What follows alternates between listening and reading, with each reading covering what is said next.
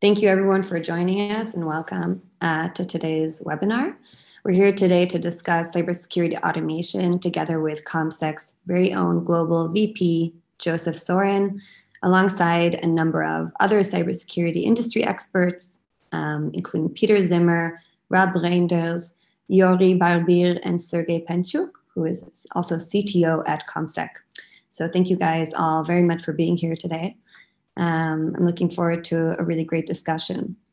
We'll start our webinar with a brief introduction from Joseph Souren on cybersecurity automation, and then our panelists will each get a chance to briefly introduce themselves. Afterwards, we'll get into a bit of a deeper discussion on everything related to automation, including its challenges and solutions. As usual, we'll leave about 30 minutes at the end of our discussion for Q&A. So if you have any questions throughout, feel free to drop them below in the Q&A section. And if you can't find it, it's okay. You can put it in the chat. We'll see it there too. You can also privately message any of our panelists. I'm sure that they're happy to respond. Now, we have an impressive lineup of panelists today, and I'm excited to have them introduce themselves to you. But first, we'll begin with a few words from Joseph Souren, Global VP of Comsec, before we hand off the mic for introductions. Joseph? Thank you, Tony. Warm welcome, and everybody on the call, thank you for being here. We truly appreciate that. Today, we're discussing one of the hottest topics today in cyber automation and AI-enhanced technologies. And as we have been seeing a perfect storm rising, and we see an increased number of attacks and very advanced automated platforms on the attacking side, we also are confronted with a huge number of expertise and staff shortages across the globe. This is a hot topic to discuss today, and we want to have a brain share together to share experiences, visions, have a very open and a very good discussion today about this. So anything you can add to that discussion, please share, as Joeri invited you. And I'm very proud and happy to see some good friends here on the call that come from customers, from partners that we do business with, and I'm very pleased to give the mic back to Joeri to have them introduced. Thank you. Thank you, Joseph. We're really glad that you brought us together today and that we could be here. I'd just like to take a few minutes before we jump into the discussion to do a quick introduction round. So starting with Peter, would you mind giving our listeners maybe a bit of background on yourself and your field of expertise? Yes, hello, my name is Peter Zimmer. I'm the Vice President for IT Service Quality Management, as well as the appointed Information Security Officer of Vibracoustic. We are 100% automotive supplier, and we have a global footprint, as most of the automotives. We speak about around 5,000 accounts, and we are active in 18 countries approximately. And the field of IT service quality management is not a standardized field, so it consists of the ITIL part or ITIL process group, which is called CSI, Continued Service Improvement, as well as the risk management, the performance management of COVID, as well as information security and data protection. My field of expertise, I'm coming very strongly from the information security part. So I've been CISO since, well, I have to calculate 12 years, 13 years approximately. And we started very early with the cloud migration. I saw a question in the chat about hybrid environments. I'm very interested for that discussion here. Thank you. Great. Thanks, Peter. We're really glad that you could join us. Rob, you're next. Yes, thank you. So my name is Rob Reijnders. I'm the Global Director of Information Risk and Security within FrieslandCampina, and also assuming the CISO role for our company. FrieslandCampina is a global dairy company. We operate in many countries in Asia, Africa, and of course also in Europe. As you can see, also my background is a grasp of the products that we have around the globe. As said, a global company, so also the complexity of a global company, and also the challenges that brings that forward for a CISO to operate in that. As a part from my background, I've been an IT security and a consultant and auditor for many years at KPMG, and when I joined FrieslandCampina, I assumed many roles, amongst others, setting up the IT audit department, leading the finance and PMO for a global SAP rollout, And my last role before I became a CISO, I was responsible for a cost-cutting program within a company. So it's something completely different, but it also gives me a lot of expertise and background about the company and operating in this role. Awesome. Thank you, Rob. We're glad that you could join us. Joeri? Hi, glad to have joined this, and thanks, of course, for the invitation. Joeri Barbier, global CISO for Getronics, meaning that, first of all, global is really global, so we span the whole world. And next to that, of course, running different teams, both internally looking at security, but also for our customers, also externally, publicly facing, what we do in the cloud area, private cloud, public cloud, and so on. So yeah, it's spans quite a wide area, but at the same time, I'm one of those lucky guys who also has quite a good and wide and strong team behind us. So thanks for joining, Joeri. And lastly, we have Sergei Penchuk. Hello, pleasure to be here with a team of experts. So I'm Sergei Penchuk. I'm a CTO at Comsec, which is a hub security company. I do cybersecurity for over 15 years, so it's quite a lot of time, and I was doing it since I joined my military service for quite many years, and this is how I started my cyber career. Okay, and I worked for Comsec over 10 years as a consultant in all possible types of cyber domains, like infrastructure security, application security, offensive security, infrastructure security, incident response, compliance, all of the things. And today I lead the company from the professional perspective, okay, to see what is in the future. And the automation is part of this future. That's why we are here to talk about it. Glad to be here. Thank you very much. Great. Thank you, Sergei. So we're going to jump into today's discussion. And I've already mentioned a few times, but we'd really like if you guys engage with us when we get to Q&A, which is following this. So please, if you have questions, there's no such thing as a stupid question. If you have a question, probably someone else has it as well. So feel free to drop it in the chat or in the Q&A, and we're going to try to get to them at the end. So today's discussion is going to be divided into 3 topics. We're going to start with topic 1, which is sort of just an overview or an introduction to the topic of automation and cybersecurity.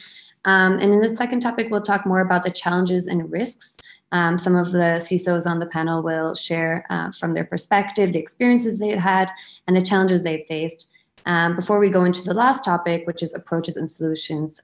So we'll talk about maybe some ways that they've found, they've dealt with some of the challenges that they've faced, as well as maybe some tips and insights for organizations looking to start off on their automation journey.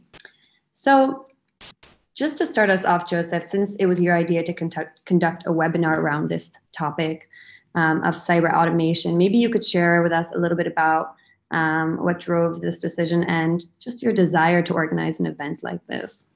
Yeah, happy to. Well, actually, it stems from a while ago when I started working with Sergei and some of the requests that we received out of the field of our customers and the challenges that they faced. As I previously mentioned, right, there are a couple of things feeding this requirement in the market and the growth of that requirement quite steeply. And that is, expertise, doing everything by hand, while the other side is doing everything automated and very, very advanced. So we need to fight fire with fire. And looking at the request that we received, can you automate what you do as well? Can you look into, improving the constant quality by automation, enhancing by AI-injected technologies? And this was a journey that we took as a company, from morphing from a consulting firm all the way to a product automation firm, which we are going into now. And that is only underlining how important this is to us and also to our customers. So this is why I thought it would be a great idea and a great momentum now with this rise of attacks everywhere, to have a share of thought and an open discussion with some friends and experts, and also with, of course, the visitors to this call, and try to answer as many questions as possible. Great. So maybe you can start us off, right, as a CISO of a financial company who makes its own software for internal use. Maybe you can share with our audience some of the benefits that automation has brought to you and your team, and just generally when it comes to securing critical business applications generally across the board. So, sorry, I was on mute. So how we see it as one of the main, there are lots of benefits, of course, to automation, but one of the main benefits that we see is also consolidating different security tools, right? I think everybody knows that in every company there are dozens of security tools, security solutions. I think everybody on this call, participants as well, realize that very well. Yeah. As often said, today there's not really that one silver bullet as a solution. Yeah. So from that is actually, one is consolidating, but two is also actually making those tools, yeah, working better together from an automation perspective. So if you automate, right, I'm just gonna give some examples, right? You know, as we have also our own SOC, Security Operations Center, you have SIEM tools, you have threat intelligence services, you have, you know, endpoint security solutions, many solutions out there to protect, to detect, and so on. Now, these tools are typically, yeah, are they designed to work together? In an ideal world, yes, but probably they are not. Some will be, yeah, there are known integrations, but others will not, yeah. So that's where actually we saw, and we are seeing the biggest benefit is that you can actually bring a lot together. One is creating this holistic overview with actually automating and giving you back that overview and that insight, which you would otherwise lack from working with all different solutions and reporting and dashboards. With doing that, you get a lot of more efficiency. Yeah. So for your own teams, yeah, internally, yeah, we see that, but also towards customers, towards your partners, towards your vendors, because you get much more detailed insight in actually how's your security posture, yeah, how is that looking, how does your attack surface look like, yeah, what can you do in that space. So it brings together, I would say, a much better understanding and visibility as what you would get from all these different individual tools, let's say. Definitely. And what are some of the primary problems, when we just spoke about a few now, but some of the primary problems that cyber automation addresses across the board besides cyber hygiene? So I think if you look at really the overload, yeah, people are getting today, right? That's also one of the issues where hundreds of thousands of alerts, yeah, which come to security analysts, security engineers, yeah, you have to deal with it, yeah. So in most cases, people are overwhelmed by these alerts, yeah. While they need to triage, they need to investigate 24/7, because of course security doesn't stop during night, so it's not a typical workday. So you need to analyze, you need to review, triage, and so on.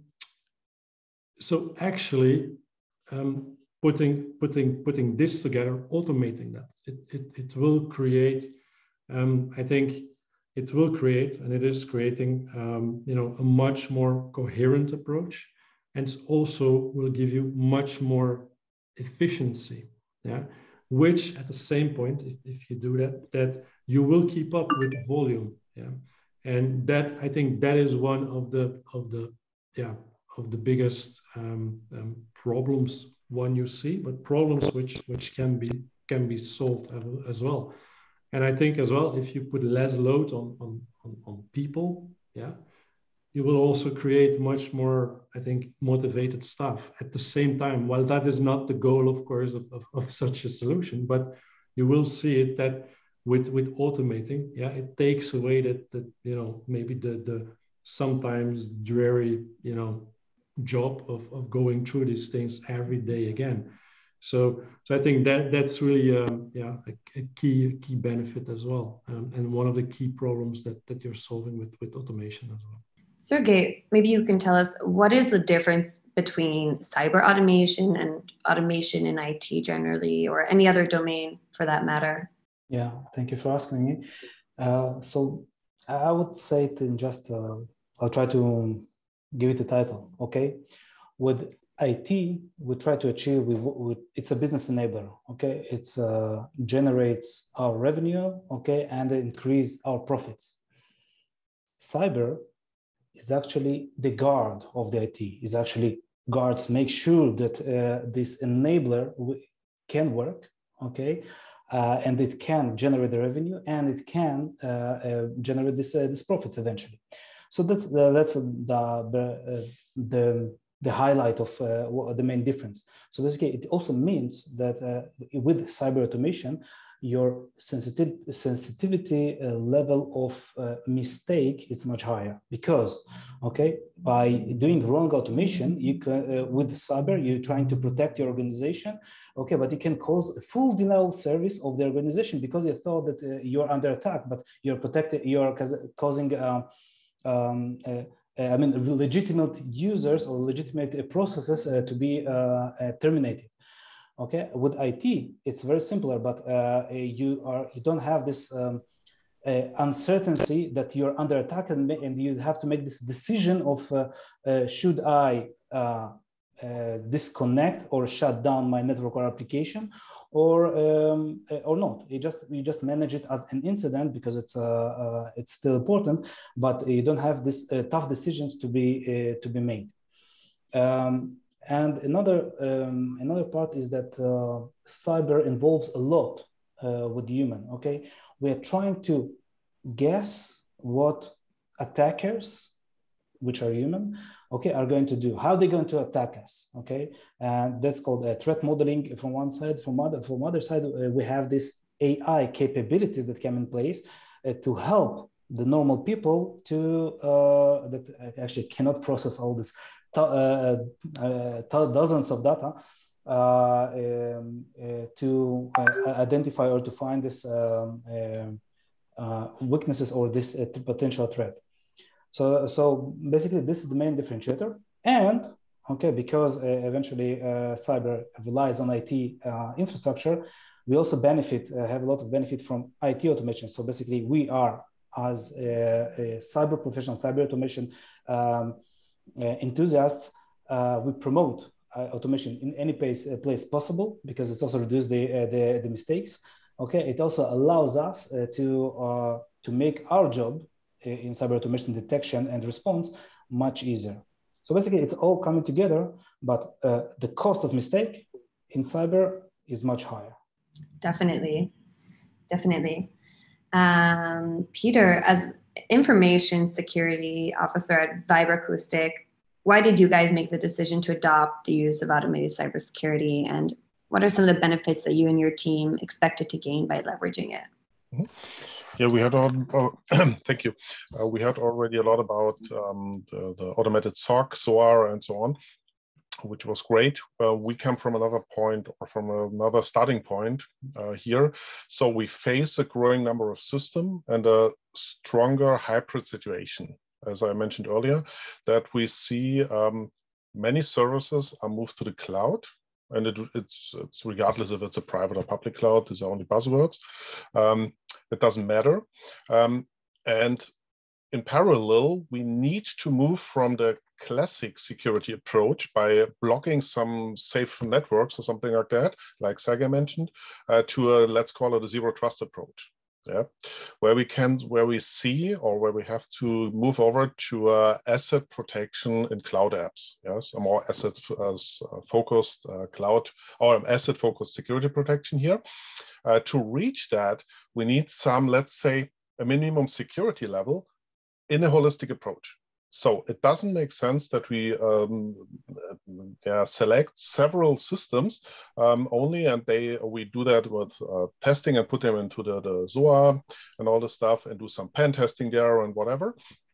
In the end, we trust the cloud providers more and more, and we have to trust. Nevertheless, we need quality assurance. Let's see, we have, especially the pen testing is becoming more and more mature. We are now a pen test partner of Comsec since I think 6 years or 7 years, I'm not sure. And it's becoming more and more mature. And if we have a look into the production, in the parts production process here we see that quantitative measurements and risk-driven decisions are implemented since decades. Yeah, this is an absolute standard there. And information security or cybersecurity, it doesn't matter, is exactly on the point where these extraordinary checks and we are so special and so on is becoming more and more commodity here. And everything that is commodity is tending as good qualified, very good qualified to become automated. And this is exactly our approach here. Yeah. In the end, we need, and it is a question, which risks we want to leverage at which cost. And this is not our decision. This is a decision by the executive managers. This is what they're getting paid for. So let us as a CISO, bring them into a position that they can do their jobs in terms of cybersecurity so that they can decide. And we go away from, I call them emotional arguments, like we want to be better and here and there and there, to a situation that we can say, okay, we want to leverage the risk from a level of, let's say, 10 down to 5. And this costs 50,000 euro or whatever, some amount of money. And this gives you that benefit. This is the question I've been always asked. So what is the risk you want to address at which cost? And in the end, the executive manager has to decide. Yeah, and he has to live with the result here. And this is our approach here, and this is why we are here, why we want to go for the automation, and we are already in contact here. Definitely, and like Sergei said, right, cyber mistakes are very costly, so you have to definitely find a balance between the risk and the cost. Rob, we'll go to you next. Maybe you can share with us some of the benefits that cybersecurity automation has had on an agricultural conglomerate like FrieslandCampina. Yes, thank you. And I want to react also on Peter's comment on the risk. So, because I think that I totally hear what you're saying, and I totally recognize that also in my own environment. We want to bring the board into a position that they can make the kind of decisions. But how to close the gap? If I'm going to tell the board, hey, this you should do this and this measurement or this kind of implementation, they're like, okay, yeah, what is it? Do it. And so it's like closing a gap between what is cybersecurity, what do you need to do in cybersecurity, what is the business risk that is associated with that. And that also ties back a little bit in what I would have the answer to your question. In FrieslandCampina, we have IT and OT. We have IT, we have office people, we have people with laptops, people like, I think the most of the people that are in this call having a laptop, probably working from home at this moment in the whole COVID situation. But in FrieslandCampina, we even have more people working in factories. And factories is a whole different ballgame if you look at IT, and especially security. I cannot go around there and saying, hey guys, you need to patch your system. Can you please shut down the factory the coming weekend because we need to patch the system? They're like, okay, what the hell? Sorry for the word. But they're like, we want to keep this operation going. And with the least amount of people as possible. So also having the right people on the floor, knowing about security, knowing which measures they need to take, it's very scarce. Capability of security in the factories is actually non-existent. So having the right tooling or measures in place that can automate that is very important. I have not found the silver bullet yet. I also have to be very honest about that, but it's really something that I'm looking for.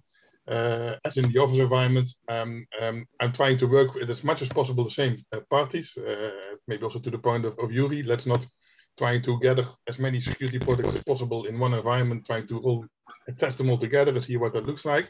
So my philosophy is like working with one and the same partner with a product that is matched to other parts of that product, and therefore also in every release knows how to talk with the other part of the product, delivering me the right information and data on security, making sure that I get steps. Big challenge for me is how to involve also the OT environment, let alone also the third parties that are involved in the very complex structure that we have in our company. Fascinating. And I hope we're going to get into it, because right now we're going to move to our second topic, which is the challenges and risks around cybersecurity automation. And Joseph, I'm going to start off with you. When organizations first consider adopting cyber automation tools, what are some of the areas they should take into consideration before setting off on their journey?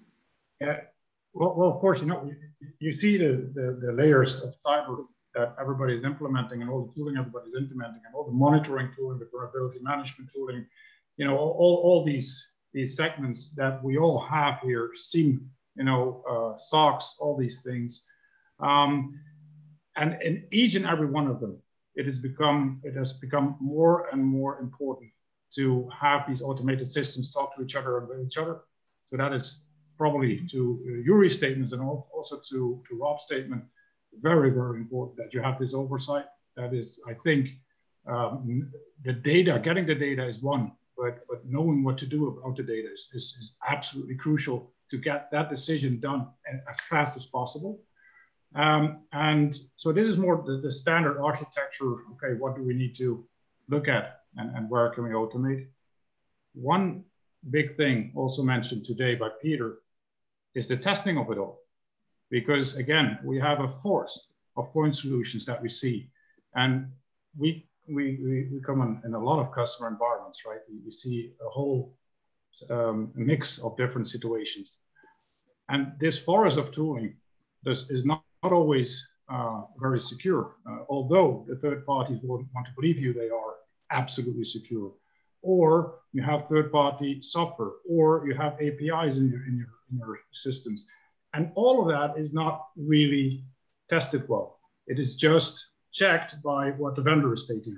And I believe there is a huge opportunity to get automated platforms in place and a more rigid boarding mechanism to really test those critical assets, test those critical applications, test those APIs, and make sure that whatever the vendor is selling you is actually truly secure. And this is where we also have a lot of investment in automated testing platforms. And at the same time, this also saves us a lot of manpower, right? Where we normally would do a test in 10, 15 days, with automation, you could do it in a couple of days and get to the same result. And to Joeri's earlier statement, our consultants are super excited because the repetitive work that you would normally do to prepare, automated. So they only go after, with their expertise, the real reports, the real findings, the real important data. So that's where I think there are a couple of areas that are really important. Definitely, and the saying, the most vulnerable endpoint is a human error, right? So it definitely plays a big role in that. Peter, in your opinion, what are some of the prerequisites that need to be fulfilled by organizations before they start integrating and operating automated cybersecurity within their organization? Mm-hmm. Thank you for the question. So it is clear that automated cybersecurity produces events as well as findings. That is clear, regardless, or it doesn't matter how high quality they are. In the end, they have to be processed somehow, and they have to be prioritized, aggregated, and corrected. That's a simple fact. Yes. The thing is, the CISO or the security organization has to have a way how they're getting corrected or executed in the end. Yeah. For that, we must identify and qualify the risk and a quantitative way. This is what I mentioned in my earlier statement already. And if we have a finding, for example, in a pen test, which produces cost in the end, we need to say it again, enable the executive management to make an approval here, because they have to pay in the end. Yeah. And in the strongly cost-driven environments, you have a The thing is, if you have only qualitative risks, then you will, I called them emotional earlier, they are normally not being accepted. This is my experience here. So, and we need to stop here that we ransom our executives, that we say, if you do not give me the money for that, you will have a big impact in this and this and this and millions and whatever.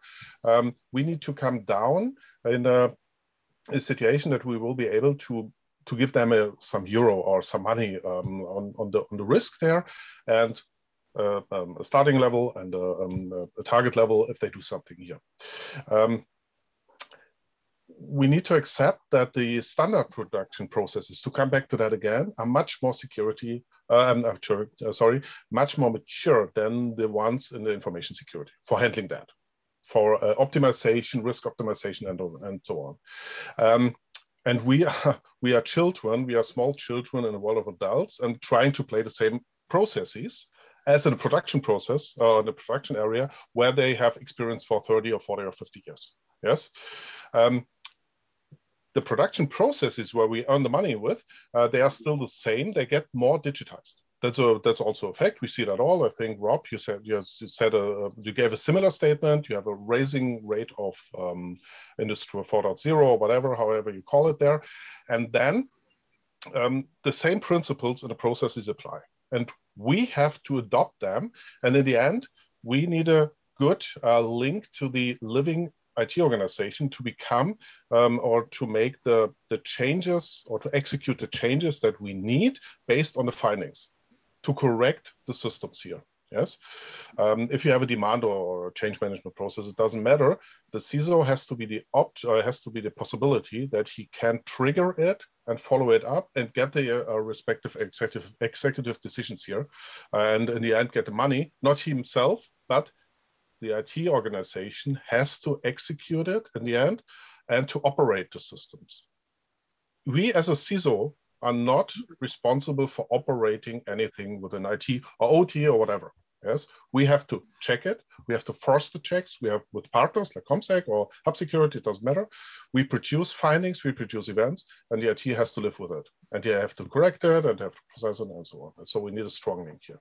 So this is what we need. So in total, we need a good and stable process, demand management, change management in the IT. And the second one is we need to accept that the production is working like it is. And we are not, in my eyes, not allowed to say, hey, you're doing something wrong here in the production. No, they earn our income here in the end, so our salary. And we have to be a service provider for them. Yeah? Okay, good. Thank you. Thank you. Thank you. Thank sorry, you, Peter. I would like to emphasize, Peter, sorry, Stein, that I'm injecting here. Just Peter said the really important things. Cyber or CISO is actually the advisor for the board, for the management, what and how they should do. So basically, it should give the tools, okay, for qualified tools to make a quality decision. Okay, and not to prevent from business to run. Okay, and this is something that CISOs or cybersecurity is changing now. Okay, we are enablers. Okay, we enable the business to run. Sorry. No, great. Thank you for that, Sergei. Rob, as CISO of FrieslandCampina, which is, I don't know, for those who haven't done a Google search, the 4th largest dairy distributor in the world. What are some of the biggest challenges that you're facing when it comes to cyber automation process? And you spoke about the difference, right, between the IT and OT. Maybe you can expand a little bit on that for us. Yeah, if I look at my biggest challenges actually overall, I always say I have 3 challenges, which is people, and people. So it's the people in my team, making sure that they stay. Making sure that I do not have to hire new people every time. It's a very aggressive market. I think you all can agree with me on that. It's the people that I have to work with, the people in IT, the people in OT that have to have the knowledge to do so, to make sure that we have to speak the same language. And it's the people in the organization, hoping that they're not pressing the wrong buttons or links and being aware on that one. So for me, people is my main concern. Yeah, if you tie that to automation, so where we can make life easier for people, I'm always interested in see how we can best do that. And I also hear, of course, where tedious work comes across, the checking of events, the conveyor belt work, that's so to say. We have to see where we can automate that, because that keeps people motivated, keeps people in my team, keeps people in the organization happy enough to also listen to cybersecurity and not thinking, hey, this is like a dull story. Now I know that I don't have to click that link. I know that by now. So please bring something new. If we can bring that level of enthusiasm back on the cybersecurity, I think that will help a lot. Again, for me, people is the key and also the biggest challenge. Joeri, talking about people, in your experience, do you need a full-time team to manage cyber automation processes? Well, that's the beauty of this, of course. And maybe before we go into this, like to what Peter and Rob said, I think, yeah, we all can use, I would say it like that, we all can use big extended teams to cover off everything, because in the end, what we're trying to do is we're trying to protect from the unknown, right? So I think that is important. That's what we need to do: detect, protect, and so on. Now, the beauty of this is we did internally the exercise. Yeah. So it was really a question of, okay, looking at the timeline, yeah, and making a future-proof, let's say, estimation of how we're going to do this. So we saw that, okay, with onboarding this tool and with doing this and this and this, getting, onboarding more customers and onboarding more environments, we actually need more people. While actually doing this exercise, you come at a certain cutoff where you see if at this point you bring in automation, actually, yes, you will still need people to manage it, of course. But first of all, you don't need this big team to cover off everything. You need a small team to manage the automation piece, yes, or team or a few people, yeah, to manage, to configure, to set it up in the right way. And from there, you're actually creating a benefit for yourself, yeah, which renders this much more efficient. We all know within security that, I think, for the past 20 years, yeah, that there was staff shortage. There were challenges with finding the right people. Also, we see it within our SOC. Yeah, I think everybody faces that. But actually, if you can give also people, interesting things to work on, yeah, can give the people some challenges. And they see as well that things become much more efficiently. I think that's a huge benefit. And there is, do you need to come back to your original question, do you need a full team? No, you don't. You need a few people to set it up, discuss, for example, with, as a partner with Comsec and Hub, right? What is the best way to do this? What is your experience? Yeah, go into that project and actually start to roll it out, and I think you'll very quickly see the benefits coming back. Thank you, Joeri. Just to jump in here for a second, if I might, just a use case, right? Also for the listeners, the use case example. A huge customer, global customer, more than 80,000 staff working, more than 30 sites. Now they need to do, from a compliance perspective, they need to do repetitive testing of applications, infrastructure, critical web assets, all these things. And they build a huge team of 150 people, constantly doing these jobs, constantly testing and testing and testing. And then the challenge was brought to us. What can we automate here? How can we do this smaller? How can we do, because these people, first, there's a high rate of cyber professionals being bought away or lured away out of your organization. So it's really hard to replace them. So you better retain them. You better give them challenging things to do. Secondly, it's a costly exercise. So if you can have these experts do smarter things, better things with their time for your organization than the standard stuff. And so we started to automate. And in the end, 30 people were still in the group, but they were focusing solely on the reporting, on the stuff that mattered, the mitigation, the decision making, right? And what was normally done by 20 people was now done by 4. They became operators and they did the automation of the testing platforms. And all the rest of the staff was then put in a program where they could certify and excel in different areas where the company needed them and still have them on board as cyber experts. So this is just an example how this can work for an organization if you adopt cyber automation as a strategic tool. That's great. Thank you. Sergei, when we hear about cyber automation, we often refer to SOAR, or Security Orchestration, Automation, and Response, which is a type of solution. Is there anything else in cyber automation that is not SOAR related?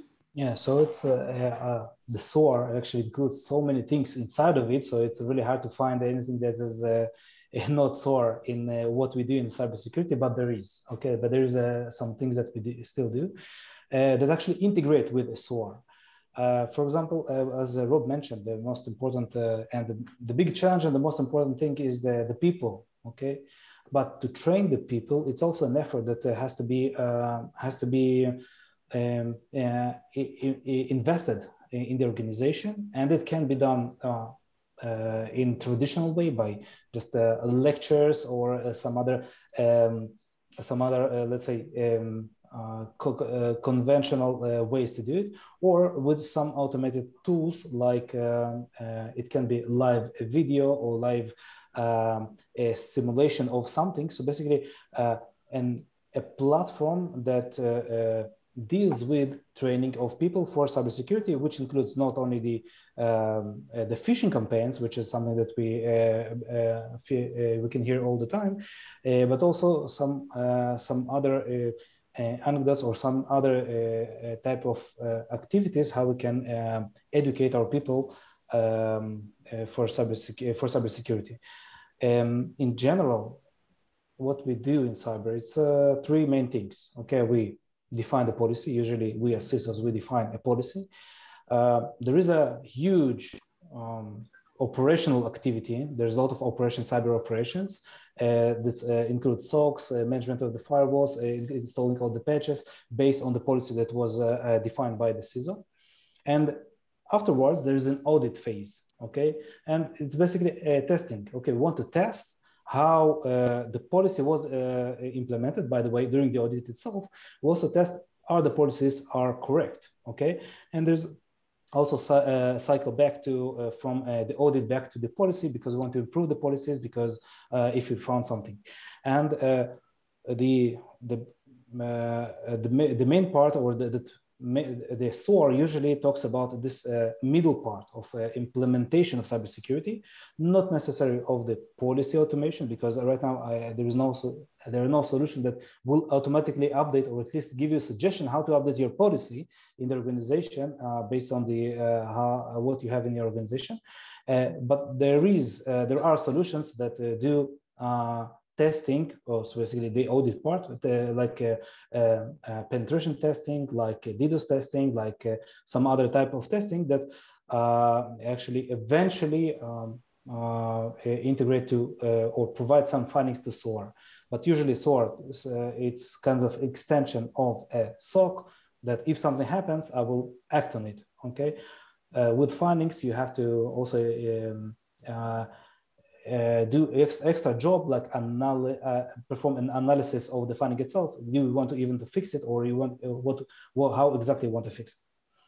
Okay, so basically there is something that is much more than SOAR. Great, thank you, Sergei. I wanted to get into our final topic for today before we move on to Q&A. I think we have about 40 minutes, so let's see how much of it we can get through, and then we can get to some of the questions that our audience has been asking, because we've gotten quite a few. And another topic, we're going to touch upon approaches and solutions related to cyber automation. And Peter, I'm going to start with you. What is your approach to integrating automated cybersecurity services into the current IT and cybersecurity landscape. Mm-hmm. If you have some tips for us. So the first key here is clear that you have to deeply integrate cybersecurity into the IT operational processes. So you see it in my position. I have a big role in the CSI part of the operative organization, yeah, as well as a cybersecurity officer or CISO, or however you call it. This is to have the direct channel to the guys who are operating the IT services. And we are speaking in a digitized world more and more about IT components and less about paper or something like that. The second one is you need for each and any service an owner in the business.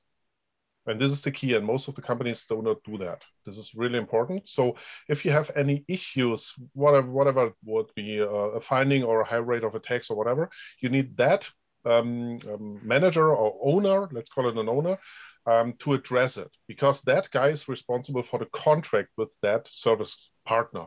Yeah, if it's internal or external, it doesn't matter. Mostly, I'm speaking, of course, about cloud services.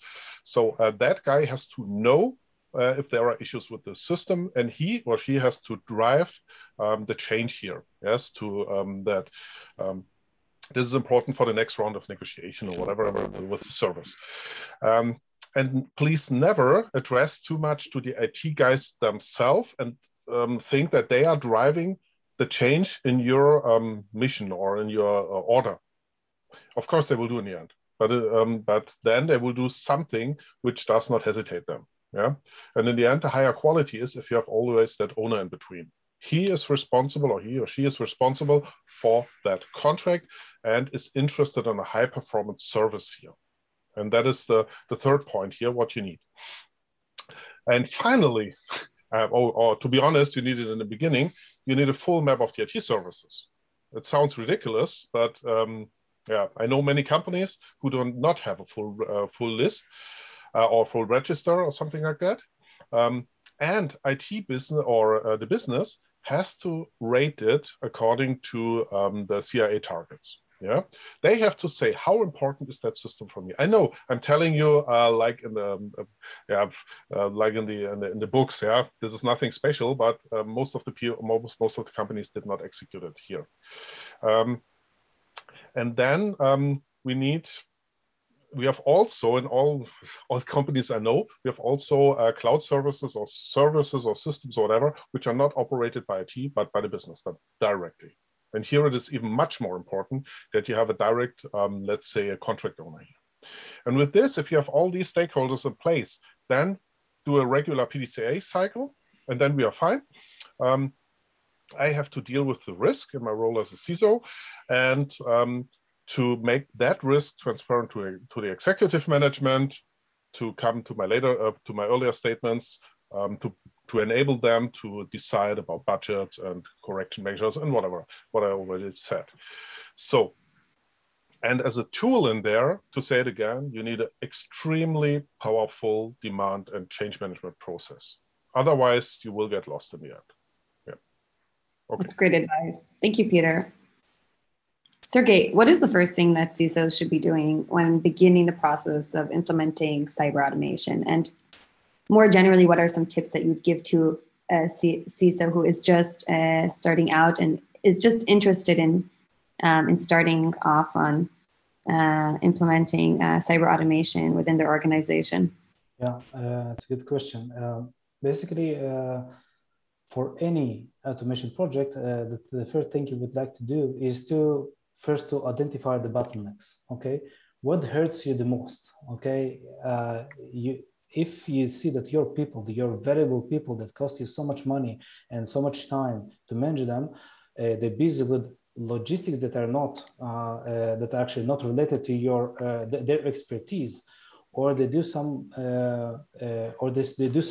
repetitive activities, just automate it. Okay, identify it and automate it. So basically, it can be just a process, okay, process automation it's not the sophisticated cyber automation. It can be just a repetitive task or just a process that has to go in a smooth way. If you can automate it, you can achieve already already a huge improvement in your cyber operations and cyber management of the organization. It can be the automation of specific activity that is repetitive. You can just automate it. But let's say that's the general tip for all kind of automation projects. But with the cybersecurity, I would definitely will start with operations, because the main risk is on operations, because if you will not be able to react properly to a threat, to an attack, okay, you can finish without being without the business. Okay, if you're hit by a ransomware or by a threat that will erase your business, it is something that you should be aware about it. So operations, monitoring and operations. If you're a development company, embedding automation in your development process will ensure that the product will be much more secure in the end than without security activities during the process itself. And that's also will give your customers much more confidence that they're using much more secure product. Eventually testing. Okay, if you want to make sure that you are always secure, so you always want to test yourself, not only once a year, just because I'm required to by a policy or by a regulation to perform testing. That would be, I would say, the top 3 activities that I would start as a CISO. Thank you, Sergei.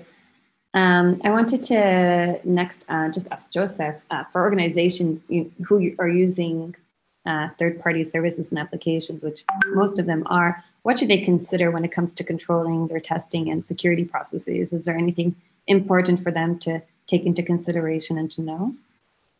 Oh yeah, a lot. Thank you. Control what you don't control, right? That's kind of summarizing it. It's a very lively discussion that actually I'm having with many CIOs and CISOs today. Also, looking at the situations that we've seen over the past years, third-party infrastructure is a backdoor that is not in your control. Now, the backdoor that is in your control, you can assess it, you can make decisions, decisions towards risk and what kind of assets I do or do not secure to a certain level. But things that you use, services that you use, or applications that you buy, or APIs that are being installed, they are not in your control. And I think the most important thing there is to have a very, very good boarding program of these applications, that they are tested to a certain level of security, and that they can show this to you. The second, a vendor will tell me you can only test me in a non-real environment, that would be an application I would never ever buy. These kind of things are also when you are dealing with the top names out there, and they promise you, when you buy our cloud service, you will be secure. Test it. We have had several examples where we had a huge company down within 4 minutes with our automation platform, just by double checking. And this is one, serving the business with good applications, with good services, with cloud, etc. But at the other side, also securing and assuring business continuity. And that is done by checking your cyber resilience. You cannot do it without. You cannot just say, yeah, we will believe them all. It's a proven wrong method when you look at what happened in the past years. So that will be my biggest advice to everybody.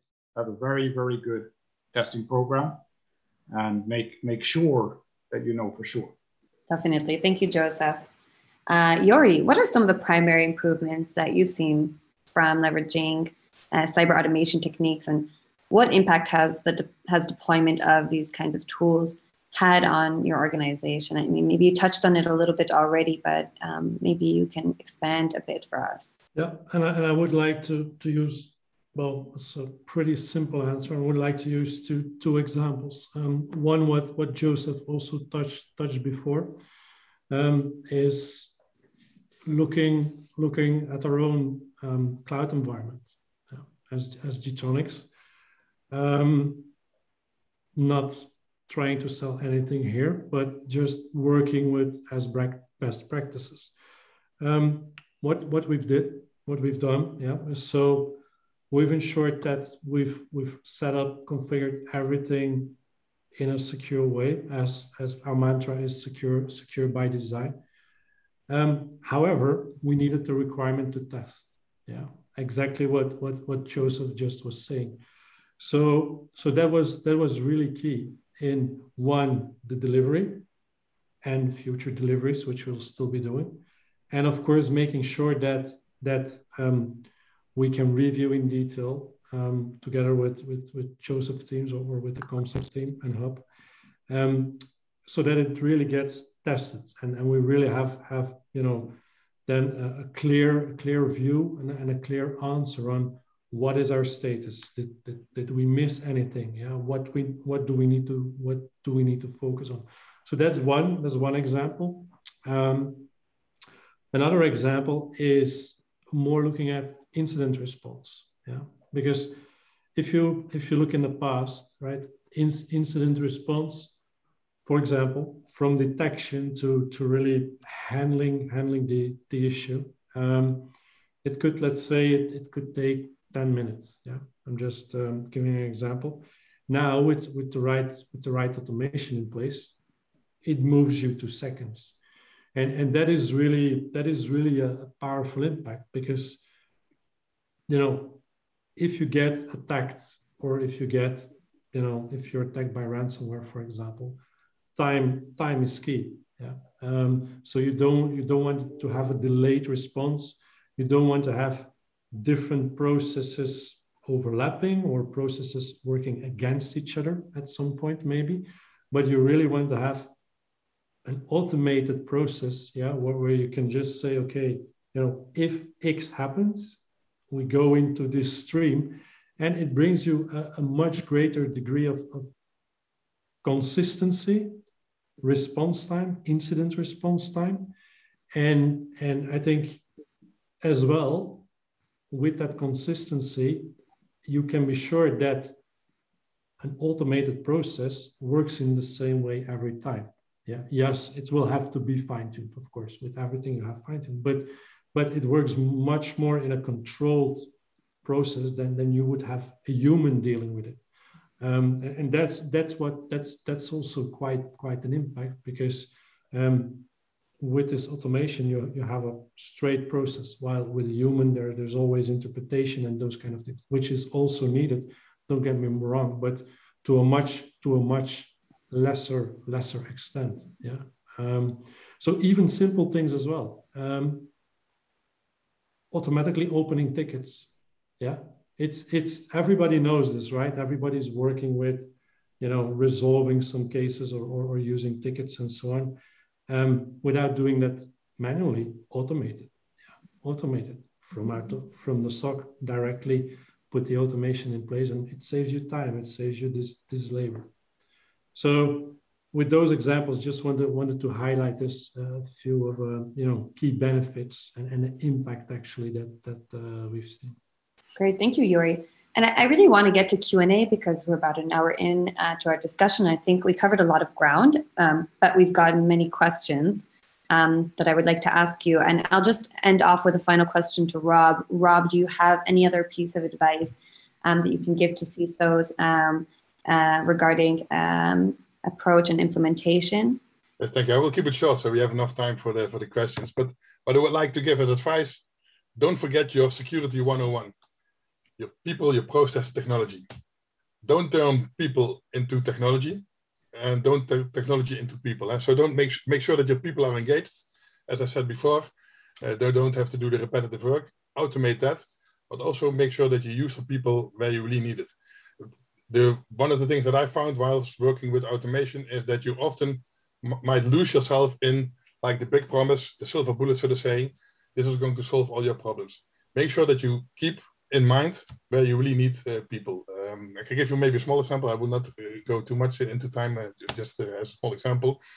When we started automating, for instance, inventory processes, asset inventory processes, when you do that in an IT environment, it might perfectly work. And you go to an OT environment, all of a sudden you see lights blinking or gates opening up and closing down, because that environment is so much different than an IT environment. So always keep your head there. Make sure that you have experienced people knowing what they do, and make sure that, that you do the right thing and not follow the silver bullet promises. That's my last piece of advice. Okay. Thank you, Rob.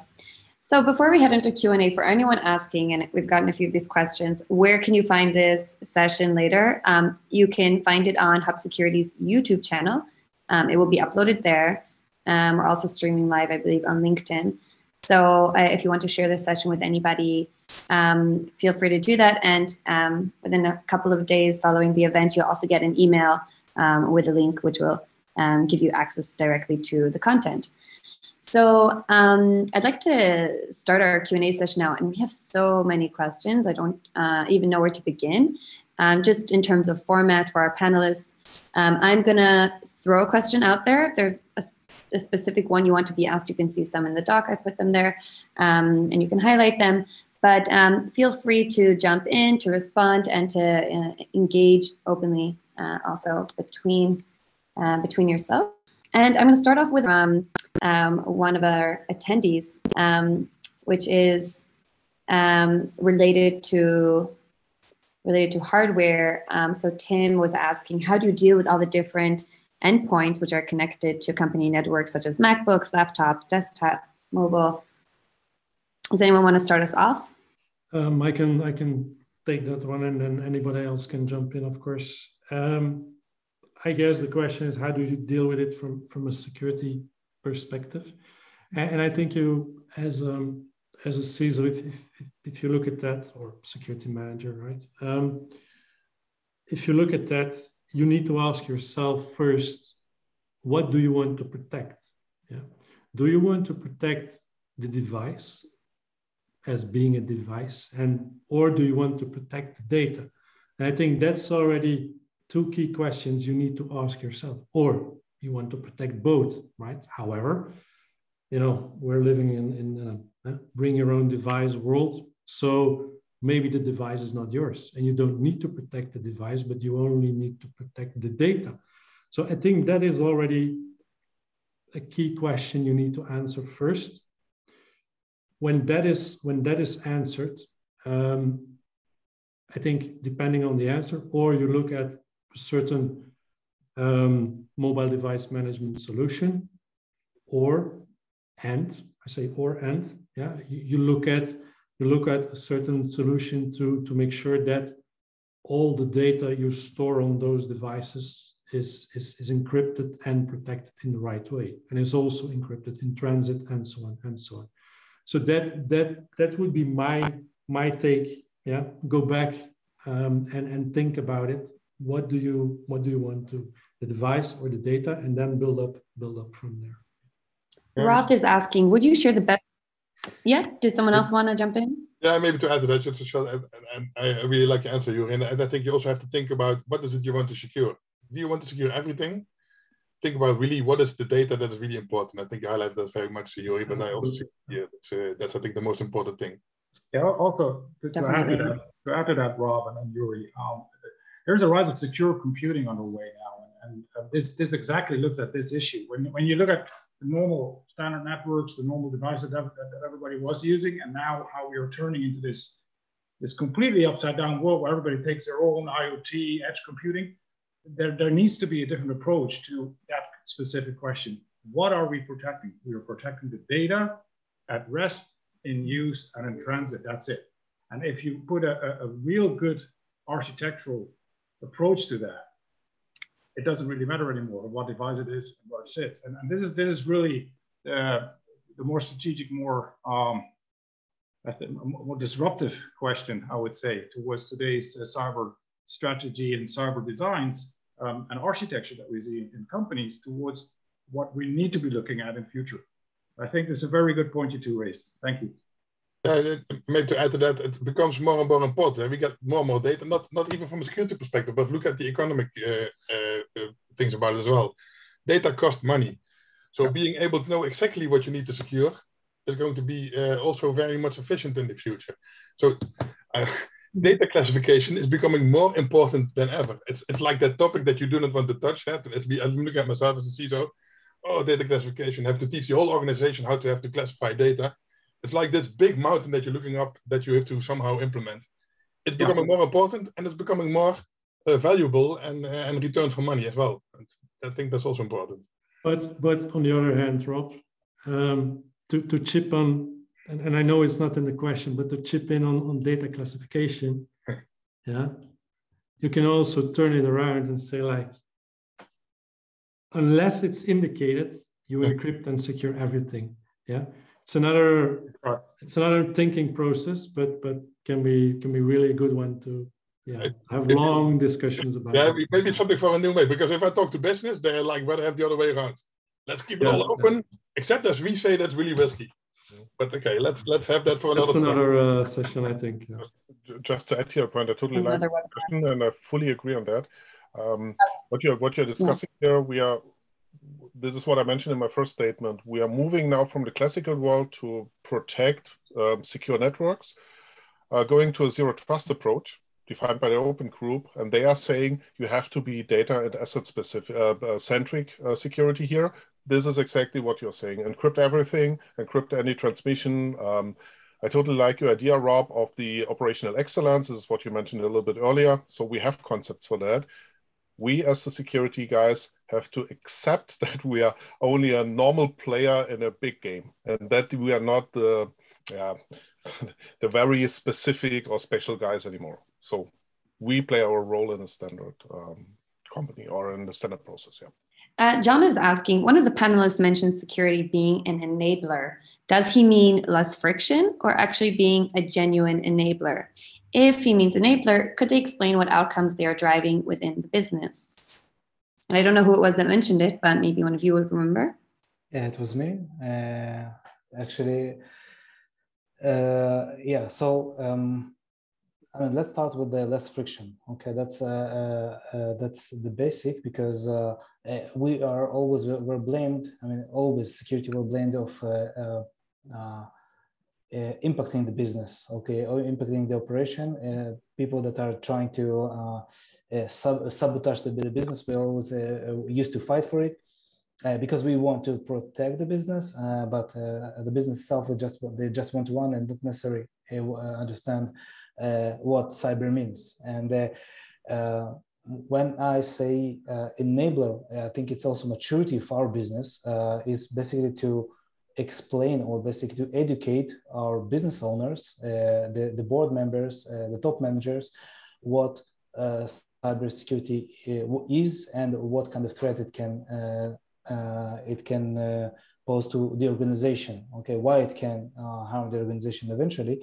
And today I do see much more response from the top management and board directors. They also do a lot of training of how to manage this cyber incident, not only on the technical level of how we stop it and remediate from the incident, but also how we communicate it to the community with our media or PR or any other type of communication to the world. What do we require to report to an authority or an entity in the country that operate? Should I also answer or provide information to my customers, okay, about what exactly happened to me without disclosing too much sensitive information? And this is something that top management already dealing with today. And we as enablers, okay, we just there. We are when it is happening, we are standing next to them, helping them to answer the right questions, and of course, train them before it is happening to make sure that they will know how to manage this incident once it happens. So basically, awareness. Sam is asking, if I have SOAR tools or SOAR tools, can I get rid of CM software? No. In my opinion, they go hand in hand. So yeah, basically, my view, no. It helps with alerts coming in. It helps to automate processes, but it's not the replacement for your SIEM. Not in my view. Simple answer, but as a follow-up. Yeah, well, I will add to it. Go ahead. Basically, with the SOCET Security Operations Center, SIEM, Security Information and Event Management. Eventually, as part of your SIEM, you would like to have all the logs, all the information that was gathered, and once there is an incident, you just not only make the right response with SOAR, okay, so basically you don't close the firewall or do something, but you also want to have this information to find the tracks of how your intrusion or this incident actually happened. It's A. B, you also want to perform threat hunting activities. It's kind of proactive way to monitor your network or your environment. So basically to look at your logs, your information, if there's something odd happening, that maybe it's I have a malicious entity inside my network. So basically SIEM, SOAR, they have to live together side by side. I don't see how SOAR can replace SIEM, okay? Thanks. Thanks for that. Roth is asking, would you guys mind sharing some of the best practices and implementation of SOAR to enhance SOC capabilities by practically enabling security automation and response? I think there, briefly, I think we already touched a lot of these, right? I think throughout the conversation, I think enhancing there is really the key bit, right? Enhancing and improving. Things I said around, incident response times. Yeah, I think is really adding a lot of benefit to that. I think what Rob said as well, that also plays in that area. Yeah, meaning that you use your people effectively, right? Don't turn your people into machines or the other way around. Or I think those are the key things. Now going really into detail on this question, I think that would keep us busy for another hour probably. But I think most key things we already touched on. Otherwise, please reach out and we'll be happy to go more in depth on this one. I just want to mention definitely on top of yours. Go ahead. One of the practices that we usually do with many of our customers called purple teaming, okay, which is actually designed to enhance your SOC and SOAR capabilities eventually, which is conducting a red team activity, which is attacking the organization, while the SOC representatives, they're watching all the alerts to see if something bells, okay? If we were able to make an attack and nothing belled, we together with these blue teamers or the SOC analysts, we're going to see why it was not triggered. Nothing was triggered. Maybe we don't have the right log, or maybe we don't have the right rule. Okay, and if there is no sensor that will trigger it, then we will together we will define how to create it. And if there is no rule, we will make this rule, a new rule. And this is kind of an ongoing activity that we all use together. So this is I would say, once you have operating SOC, you have to do this kind of activities. Sergei, I've got two questions here for you. Mr. Wilcox is asking, what are the advantages and disadvantages of cyber automation within today's global economy? And as a follow-up, how can we use cyber automation to prevent or solve economic crises? Okay, so I'm not sure that the cyber automation can prevent or solve the economic crisis, okay, but because it's a cyber, eventually it's a cyber, it's an enabler for the economy, but it's not the driver of the economy. But advantage and disadvantage. But by the way, there are disadvantages also in the implementation of cyber automations. myself, before I became an expert in what I'm doing, actually I had to perform a lot of security reviews, a lot of penetration tests, a lot of just doing a hands-on activity to understand exactly bit by bit how everything is working. Today, or with cyber automation, people, it becomes much harder to understand what actually happens under the hood. Ask just a programmer, someone who writes programs, applications. They don't know necessarily how assembly looks like, how the machine interprets the commands. Okay, they don't. By the way, they don't need, but they can produce their applications, but they don't. If something severe is happening, they cannot go under the hood and solve this issue. So the same situation or disadvantage can happen with cyber automation. So that's why the education, cyber education, has to go side by side with cyber automation. Okay, to fill the gap of experience that cannot be gathered because of the automation, we have to educate, at least to provide this theoretical information to be available. So as soon it's something happen and you need this knowledge, it will be available on demand for your convenience. That's a disadvantage, but the advantage is huge. Okay, advantage also for a global economy. It means that the entry point to start doing running a business in a secure way from day one, okay, if it's a small business or bigger business, okay, it's much cheaper than it used to be in the past. In the past, only enterprises had the luxury to have a cybersecurity.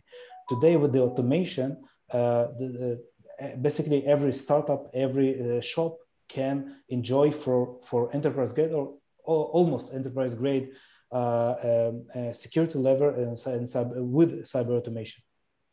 So basically, I mean, it's the fact is this is the future, okay? It has advantages and disadvantages. We have to be just aware about it. I wanted to just, because we have about a little less than 10 minutes here, and I wanted to just talk about for a second, to quote Rob, people. We're getting questions here about working in the cybersecurity workforce. And we've discussed already how there's a big demand for experts, and especially niche experts in specific fields. One of the audience members is asking, should I be more focused on learning about OSINT or automation within the cyber field? Another one is asking, how can I extend, cyber education beyond my team to, let's say, non-employees or non-specialized employees within the department? Do you guys have any advice for people who are looking to get deeper into cybersecurity automation specifically, or within the cybersecurity workforce generally? Yeah, I can comment what I'm doing myself. So when I'm, for instance, hiring people in my own team, I'm not always hiring security or people with a security background, because, as I said, it's certainly possible to find people, and it's also very hard to keep them. So what I do more and more is just hire people, train them myself. Of course, with a certain expertise, for instance, like if you want to do awareness programs, hire somebody with a communication background. If you want to do on architecture, make sure you have somebody with an architecture background. But try to fill in also when yourself, train people, give them a career ahead. And at this moment, that's working for me, and that's a tip that I can give you. Yeah, I would like to add in with Rob as well. I think similar. However, if you're just starting off, like you want to start your career in cyber, for example, I think it's really key to kind of have a more broader knowledge on IT, right? Just look at the wide area, yeah. I think that is one, and then start to focus in on, and you can work with this, right? I think as we do, right? You can focus on several areas, like 1 year or 2 years on one niche, let's say, then 2 years on something else. But doing that, you really grow, yeah. and that's really key. One other thing is as well what I also see as a benefit, and I think if my other colleagues are watching this from other business units, they might be less happy, but also look at people you already have.